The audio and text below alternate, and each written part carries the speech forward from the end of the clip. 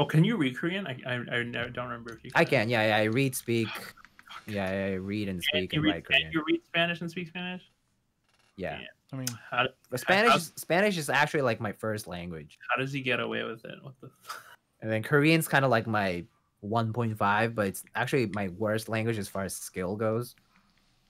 Because I technically never had a formal education in Korean. I only learned from like okay, parents. I have a question about this. I always ask people who aren't English first speakers, because Spanish is your first language. When you think to your Yeah. thoughts in your head, are they in Spanish or English, or does it depend on who you're talking to or the context of what you're thinking about? Yeah. Or do you have a As fourth a language? multilingual person, it always depends on the context. Sometimes I'll dream in Korean. Sometimes I'll think in Spanish. Like sometimes I'll curse in Spanish. Sometimes I'll curse in English. Or That's like wild. like think in English. It's Oh. contextual. It's contextual. Wait, so for actually, sure. something very interesting is when you're angry in Cantonese. Ooh, that's interesting. But as a Cantonese speaker, Yeah. So I learned When I'm angry, I also like curse in Spanish. So I learned how to teach English actually to foreign students. And one thing they mentioned was that people who are like Duolingo or Plus have like a better way of they have better mental capacity at understanding different people's opinion.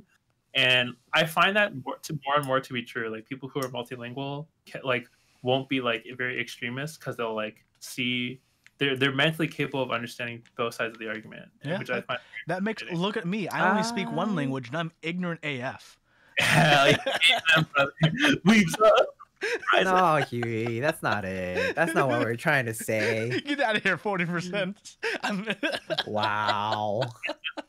No, that's not what we're trying to say.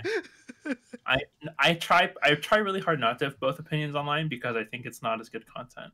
I think it's better to have one strong opinion online than two weak ones, which is like good and bad. Yeah. Yeah. I mean, it's like there's some stuff that doesn't translate. That's why you would argue that, like language wise, like you can understand a wider breadth of things.